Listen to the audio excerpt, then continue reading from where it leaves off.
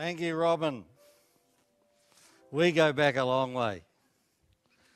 Robin is a very close friend of the family and is over here on holiday from good old New Zealand and venturing up to Thursday Island, but decided to spend some time with her dearest friend, my wife, Maisel. And we thank you, Robin.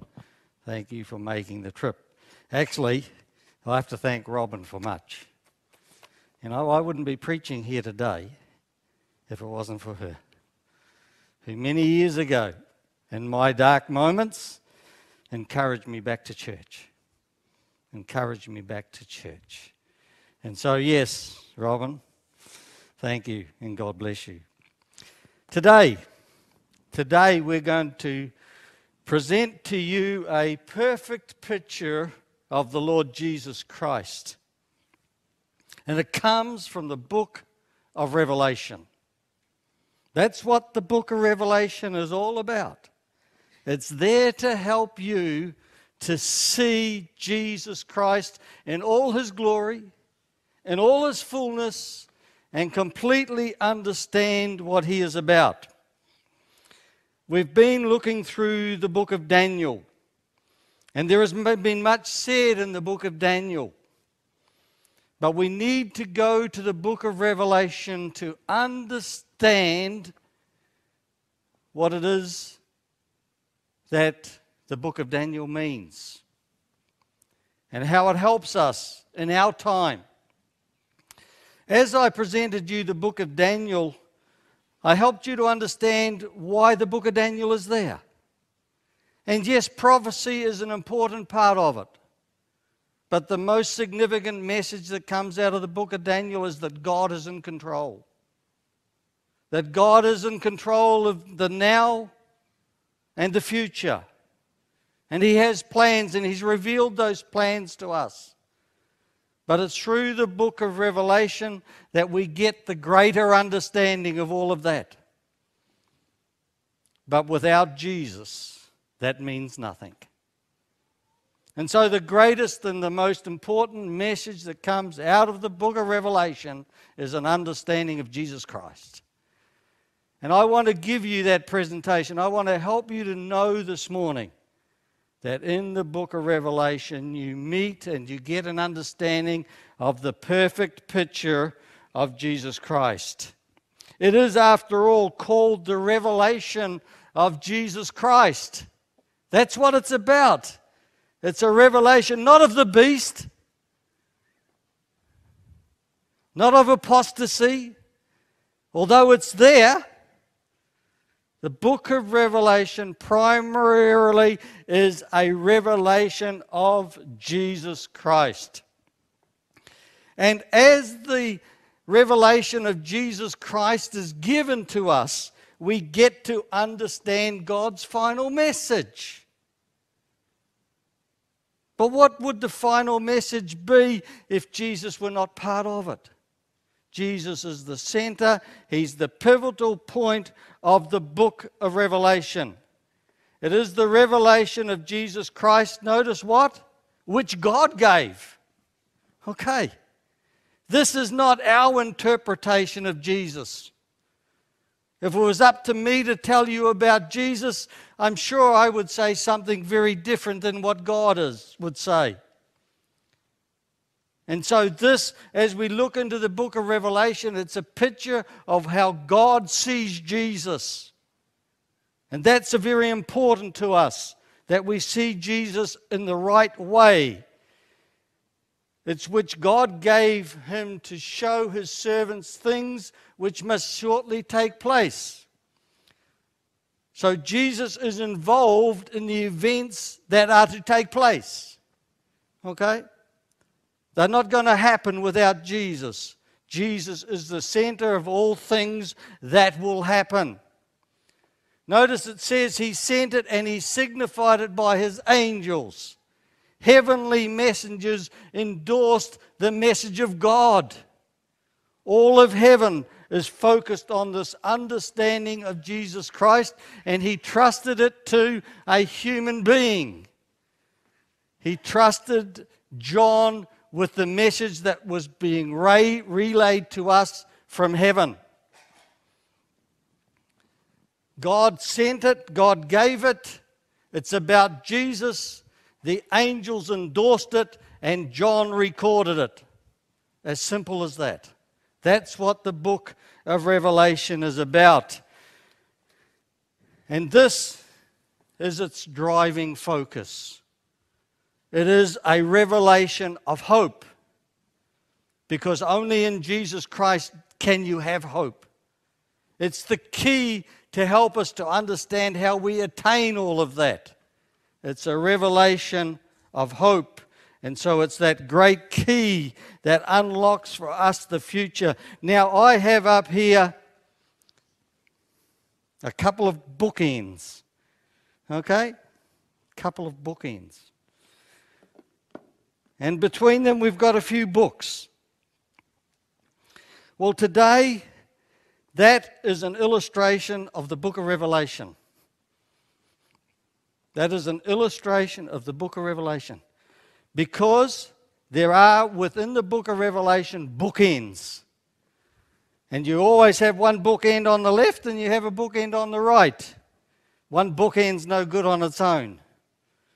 Okay? Now, when you open the book of Revelation, you are introduced to a bookend. Something that gives a solid, upright means of holding something together. And you then have another bookend at the end of the book of Revelation.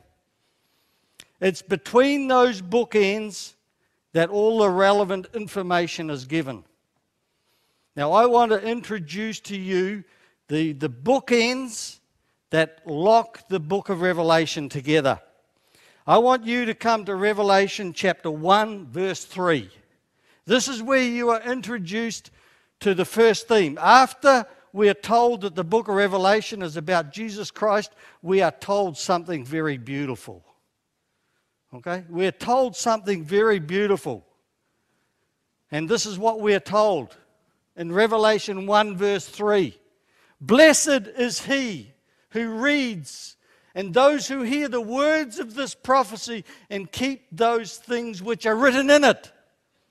Hey! God, after he has said, or the servant after he has said that the book of Revelation is about Jesus Christ, it's about blessings. Okay? The book of Revelation is a book of blessings to you, to God's people. That's what he says. Blessed are those who read, those who understand. But then look what he says next, at the end of the book. In almost the last verses of the book of Revelation, we get the other bookend. The first bookend is, we will be blessed by God. The second bookend is, we will be cursed if we don't listen to the words of God. For I testify unto every man that heareth the words of the prophecy of this book. If any man shall add unto these things, God shall add unto him the plagues that are written in the book. If any man shall take away from the words of the book of this prophecy, God shall take away his part out of the book of life, out of the holy city, and from the things that are written in this book. And this is God's way of saying, the information that I am going to share with you in the book of Revelation is the most important message I can tell any human being. You will be blessed if you listen. You will be cursed if you don't. Listen to what? All the stuff in between. Everything between verse 3 of chapter 1 and verse 18 of chapter 22 is for you to pay attention to. It's the most important message in the whole of Scripture is what happens in this book, because it's about the end of time. All the other stuff in the Bible that we've got is historical. Some of the book of Revelation is historical, but there is still a main event. There is still a main event. And look at it here. Revelation 1 verse 7. Behold, he comes with clouds, and every eye shall see him. Bookend. Number 2. Behold, he is coming. Look now at the next text that I show you. We go again to chapter 22. And what does it say? And behold, I come quickly, and my reward is with me, to give every man according as his work shall be. Bookend number 2 of the second bookends is that Jesus says himself, I will come quickly. Everything in between is relevant to the coming of Christ, is relevant to the second coming of Christ. Chapter 1, the angel, the messenger of God, said Jesus will come, every eye will see him. Jesus, as the book is closed off, says, behold, I come quickly. The book of Revelation is about how God wants to bless you through the second coming of Christ. That's it in a nutshell. Go looking for other stuff, and you're dealing in the minor matters. The major message of the book of Revelation is that God wants to bless you through the second coming of Christ. You don't pay attention to those messages, you're not going to receive the blessings that come through the second coming of Christ. So it all is pivotal on understanding Jesus, knowing Jesus. And the book of Revelation helps us to understand Jesus like no other book of the Bible does. No other book of the Bible tells us the picture of Jesus like the book of Revelation. The Gospel of John goes on a special focus to present Jesus as God, divine. The Gospels tell the story of his acts of ministry. But no gospel tells you the complete story of Jesus like the book of Revelation. And I'm just going to briefly today help you to understand and to know the Jesus of the book of Revelation. The book of Revelation is also about prophecy, and that was my focus of the book of Revelation. Through my focus of the study of the book of Daniel was that we get to know God and we get to trust God because of prophecy. Okay? How prophecy gives us the endorsement of who God is. Fulfilled Bible prophecy verifies the truthfulness of God's word and gives us confidence that the future is in his hand. Somebody else made that, not me. But that's the ratio that they had calculated. That there's something like 800 prophetic verses in the Bible, 90% are already filled, 10%, thereabouts, are left to happen. That 10% mostly are all relevant to the second coming. Nearly everything else has taken place and has happened. Amos said to us in Amos 3 verse 7, surely the Lord God does nothing unless he reveals his secrets to his servants, the prophets. So let's have a look at Jesus from the book of Revelation. If you've got the Bible there, you can open it to us because I don't have these texts on the screen. But one of the first things we learn after we've been given the introduction from verses 1 to 7, we then get to learn and know more of Jesus. Come to chapter 1 of the book of Revelation. This little phrase, Alpha and Omega, is more important than you think. Okay? Because when you look at the book of Revelation chapter 1, notice how many times this phrase or similar appears. It appears many times. Verse 8, I am the Alpha and the Omega. Okay? So it's there in verse 8. Okay? If you carry on in that verse, it also says he's the beginning and the end. If you go down to verse 11, it says, I am the Alpha and the Omega. It says, I am the first and the last. You cross over to verse 17. It says, I am the first and the last. This is perhaps the most important thing that you need to know about Jesus Christ, is that he's always there. There has never been a time when Jesus has not been there.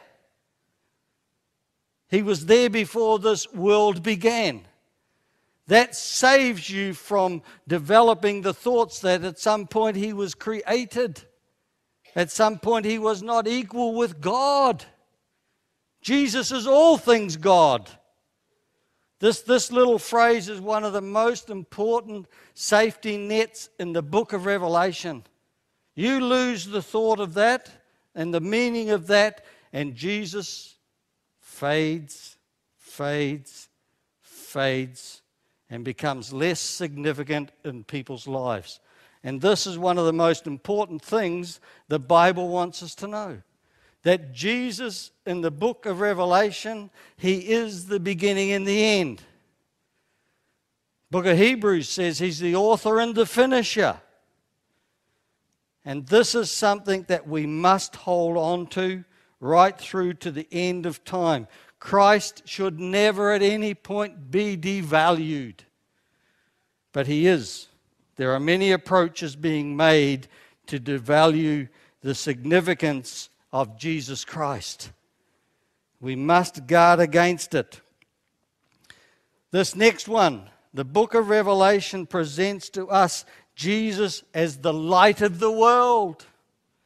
When you read and you dig into Revelation chapter 1, you've got these 7 lampstands. But who's in the midst of them? Christ. Christ is the light of those lampstands. Christ is the light of the world. Christ is the light of the church. And when you look into the message of the 7 churches, those who hold on to the light of Christ are blessed. But as they turn out the light of Christ and accept the teachings of man, they go into darkness. Jesus is the one we need to hold up as the light of the world. Just look at verse 5 of chapter 1. A beautiful phrase here. And from Jesus Christ, the what? The faithful witness. Yeah, He's the faithful witness, the one we can trust. There is no doubt when we accept that Christ is the light of the world and the one who can show us the way, the one who can set before us a pathway. I love this next one. I love this next one where Jesus is Revelation's all-powerful creator. All-powerful creator. And you find that message strong in the message to the 7 churches. The message to the 7 churches is where he shows to them that He is the one who is there and has taken care of these people. Have a look at verse 15 of chapter 1 just for a moment. Verse 15, His feet were like fine brass, as if refined in a furnace, and His voice is the sound of many waters. Okay? There's a verse that is describing to us Jesus Christ. Come across now to chapter 5. Come across now to chapter 4. Chapter 4. And we get this picture. Come to verse 2 of chapter 4. Immediately I was on the Spirit, and behold, a throne set in heaven, and one sat on the throne. And He who sat there was like a jasper and a sardis stone in appearance. There was a rainbow about the throne, and its appearance is like emerald. And as you read that little passage, you're given a description of God. Back in chapter 1, it was a description of Jesus Christ. God and Jesus are one and the same. Jesus Christ is the all-powerful creator. He's on par with God. He's not subject to God. He's on par with God. And we need to believe that. We need to know that Jesus is our all-powerful creator. Come across to Revelation chapter 17, verse 14. There's a phrase that is used here. And when it's talking about Jesus Christ, it says in verse 14 of chapter 17, these will make war with the Lamb, and the Lamb will overcome them, for he is what? The Lord of lords and the King of kings. He is the Almighty, the Great One. You know, this is how the book of Revelation ends. The book of Revelation ends in the same way that the Bible begins. There is no difference. There is no difference. There is no change in the way that the Bible expresses and teaches us things about God. But many people in the world today modify Jesus Christ and put him in a different role, put him in a different capacity. Oh no, John the Revelator was told that Jesus is the unchangeable, the one who never changes. Let's have a look at a couple more points. And this, to me, this is the most beautiful one. This is the most beautiful. While I was pastoring at Mawullumbar, I was part of the ministers fraternal. And once a month, once a year, every church got to host all of the other churches and take a worship service and give everybody a meal. So the first time it's my turn, I thought, what am I going to share to these people? How am I going to reach the heart of these people and introduce them to the book of Revelation? And I preached that subject, the Lamb of God from the book of Revelation. And they sat there spellbound. And the next year it came around. And I thought, okay, I'm going to stick with the book of Revelation. And I preached what worship looks like in the book of Revelation. Opened up to them Revelation chapter 4 and 5. Wow. They were just, could not comprehend that Revelation was such a beautiful book. And then the third year, I thought, okay, I'm going to seize the opportunity. And I preached the subject, Revelation and the second coming. And they said to me, we're going to go home and study the book of Revelation. There was one lady there was doing a PhD on the book of Revelation. And she came to me and she says, can I please have the source material from which you all borrowed that? Because I'm going to need it for my PhD. Wow. They are powerful messages. But this is the most important one. This is the one that drives the whole of the book of Revelation. Meeting the Lamb in the book of Revelation. Meeting the Lamb that was slain. Remember, the author of the book of Revelation is the one who wrote down what John the Baptist said when Jesus came. Behold, the Lamb of God. John, the one who wrote the book of Revelation, was there. And he recorded what was thought of about Jesus then. And so when you come to the book of Revelation, that is our book for these times, he focuses on the Lamb. The Lamb is the center of the book of Revelation. Not the beast. Not 666. It's the Lamb. You have a look in the center of Revelation chapter 14. The Lamb is mentioned in the book of Revelation in the three angels' message. The Lamb is the center of the book. Let's have a look at Revelation 1 verse 5 again. Let's have a look at Revelation 1 verse 5. And it says, and from Jesus Christ, the faithful witness, the firstborn from the dead, what? To be dead, he had to be killed, didn't he? He had to be slain.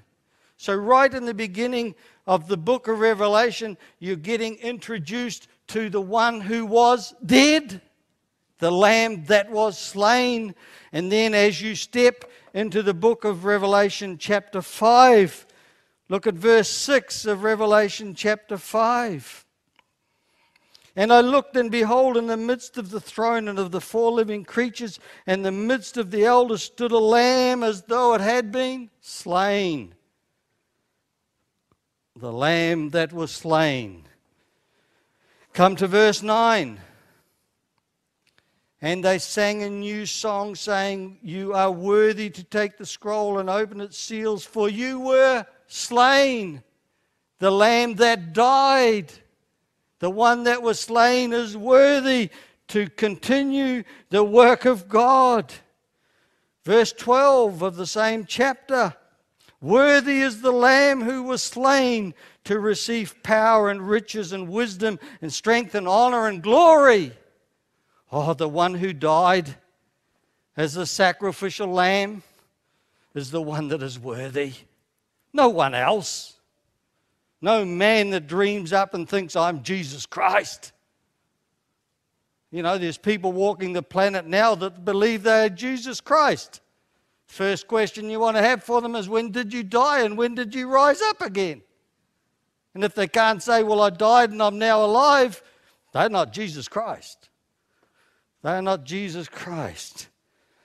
Have a look at Revelation 7, verse 17. For the Lamb who is in the midst of the throne will shepherd them and lead them to living fountains of water. And God, the Lamb, Jesus never stops being the Lamb. Never stops being the Lamb. It's through the sacrifice of Him as the Lamb that all things have its purpose and its meaning. Oh, this is a powerful subject, that we get to see Jesus as the dying Lamb, the one that was slain. Oh, look at this one. We want to know we're in good hands when we're in trouble, don't we? You know, I'm not sure if there's many lawyers out there that we could trust when we have a complicated, difficult situation. But I want to tell you, as we step into the future, we can have every confidence in Jesus Christ because He is a righteous judge. Just come to Revelation chapter 2.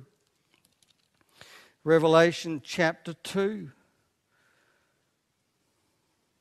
And as you come into chapter 2, look at verse 2 of chapter 2. Jesus is the one who's watching over the seven churches, says, I know your works, your labor, your patience, that you cannot bear those who are evil. And so here is Jesus looking over the churches, and He says, I know your works. And to all of those churches, He says, you've got a problem, but your solution is in me. I will fix your problem. And to each one of those seven churches, He gives them a message of instruction that will remove their difficulty, remove their obstacle, and set them safely in the presence of a righteous Father, because He's the righteous judge. He knows us. He knows what our need is. And as you look at the messages to the seven churches, particularly the one relevant to us, what does He say? Oh, you are wretched. You are blind. You are naked. You are in a hopeless situation the way you are. Oh, yeah, but I can do something for you. If you buy from me gold tried in the fire, and you will be okay. If you put on the eye salve, you will be okay. Oh, what a powerful message the book of Revelation gives us about Jesus Christ. Yeah. I wish I had longer to go through this one, because this is a powerful message. I know a person who spent 4 years doing a PhD on this very subject alone, because it is the heart of the book of Revelation to know that you are in good hands when you are being investigated. Hey, that's a powerful thing. Look at the next one. Oh, Jesus' revelations coming King. Wow. Wow. I know, Bill Shorten's not going to solve the problems. Oops, sorry, I shouldn't have said that. That's dangerous ground. But we've become more and more dependent and reliant on people solving our problems. There are scientists out there that can tell us they can fix global warming. Well, I shouldn't show my colours, but I believe it's a lot of hot air. I believe it's a marketing ploy. It's a commercially driven thing. Hey, this is not. Sin is not a commercially driven thing. Sin is a real thing that's destroying this world. And without a coming King, without a coming Christ, it's just going to get worse. We need to know this. And this is what the book of Revelation is about, this coming King. Revelation 19:11. Revelation 19:11. What does it say here? Now I saw heaven opened, and behold, a white horse. White horse is a symbol of purity. This is the pure one. This is the holy one. And he who sat on him was called Faithful and True. And in righteousness he judges. See, that's what we just looked at. In righteousness he judges and makes war. His eyes were like a flame of fire, and on his head were many crowns. That's quoting from chapter 1.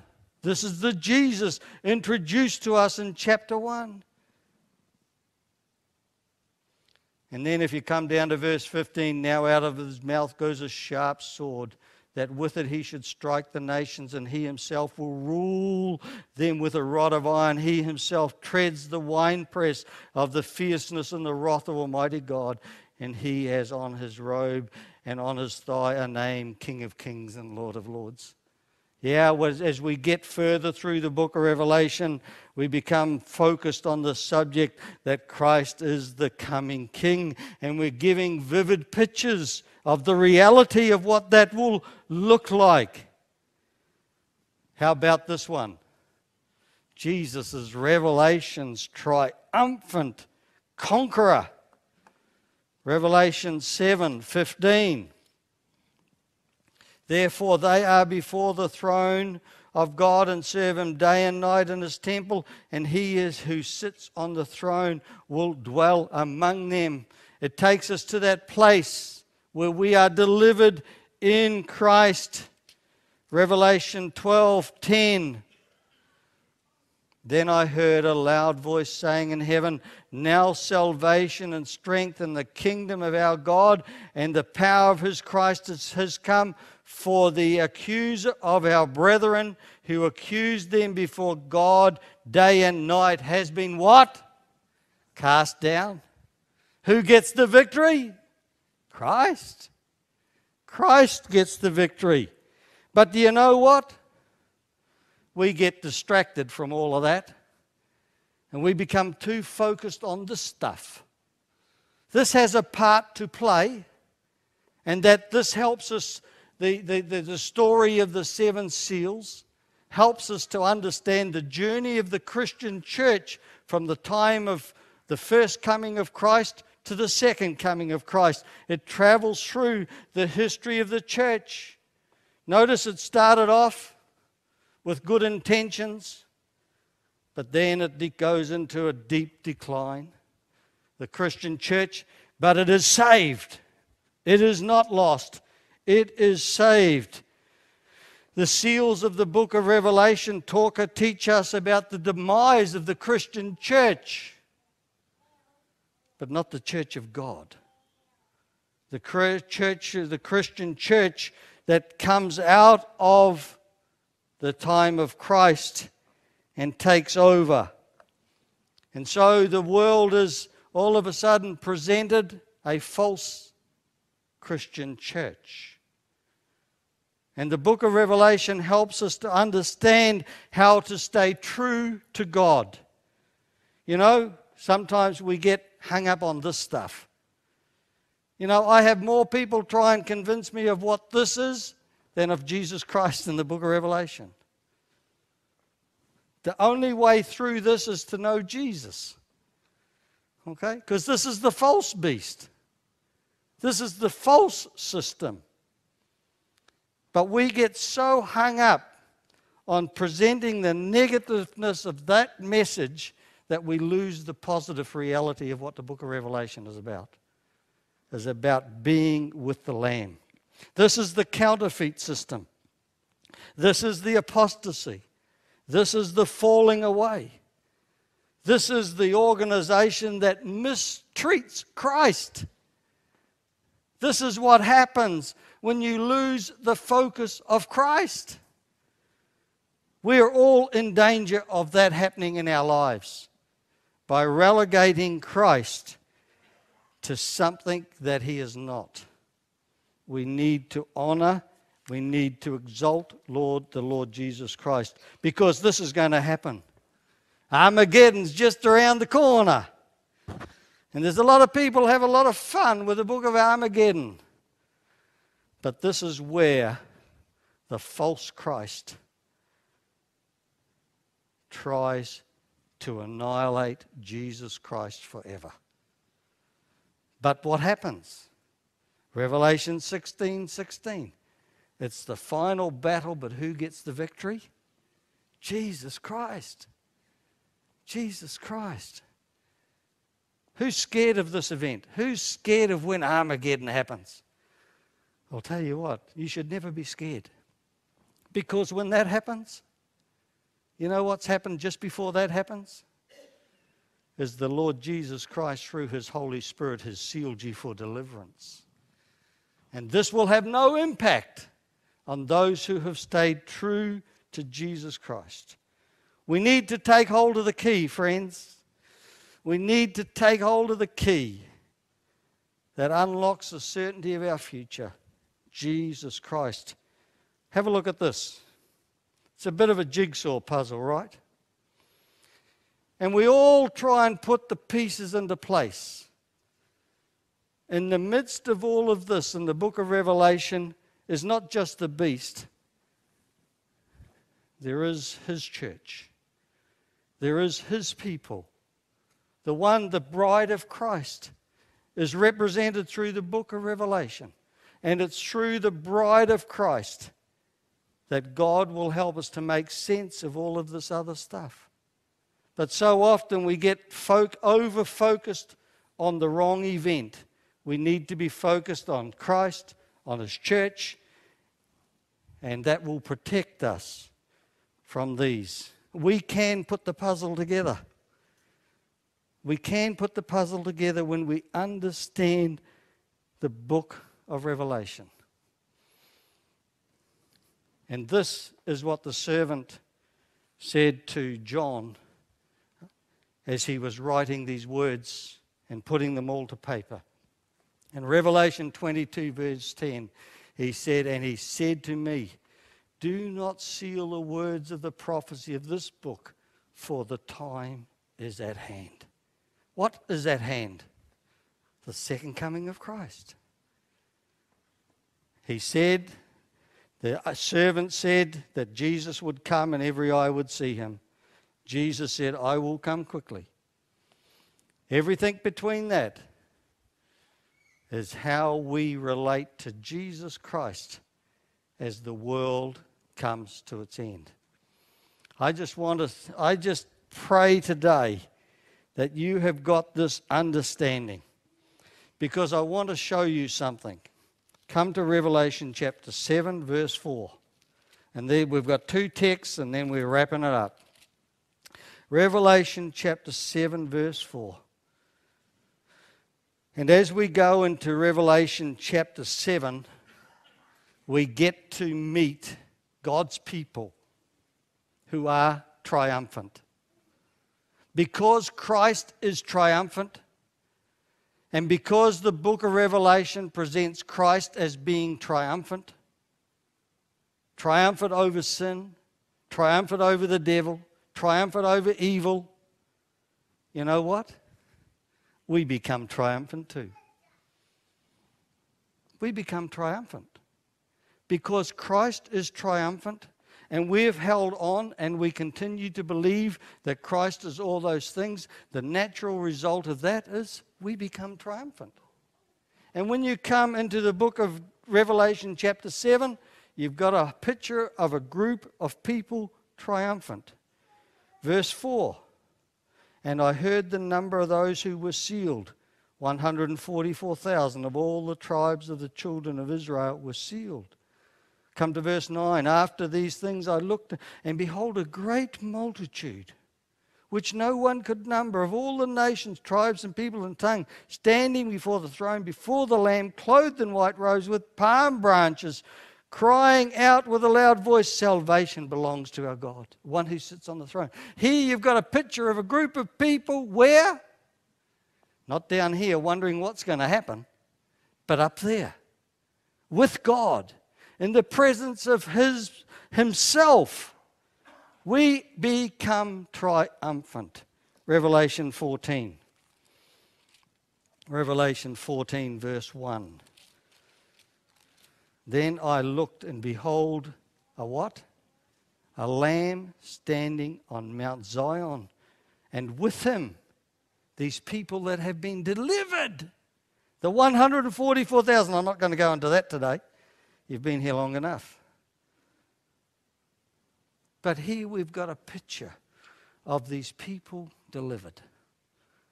Hey, that's what the book of Revelation is about. Okay? It's about you being delivered. It's about you being given the victory. It's about you being made triumphant. And we are because of Jesus. Because of the lovely Jesus. And I just pray today that you have again fallen in love with the lovely Jesus. Oh, Father, thank you that you spoke through your angels and that you signified your message to John and you endorsed it and you said, this book of Revelation is about my Son, the one I gave to the human family, the one who would become a slain lamb. But we thank you in the book of Revelation, we are given a picture of that slain lamb being raised up and seated in glory, and then guiding his church, the Christian church, through these stages. And we thank you that it showed us that the ultimate event is the second coming. And that at that time we will be raised up to be with you, Father. What a beautiful thing that is. Thank you that it's in and through Christ that we are saved. Thank you that it is Christ that is walking amongst His churches. We thank you, Jesus, that you are here with us in our church, guiding us and leading us. And I thank you that you have already promised a triumphant victory to us. Thank you, Father. Thank you for loving us so much that you are willing to guide us and to take us to that place. Thank you that as we deal with the prophecies that relate to the end of time, that we can make sense of all of them as they relate to Jesus Christ. Bless us in our walk with you. May we one day be able to lay our crowns at your feet and sing hosannas and praise your name. Sing that song of Moses and the Lamb, because you have given us the victory. We pray this in and through the beautiful name of Jesus. Amen.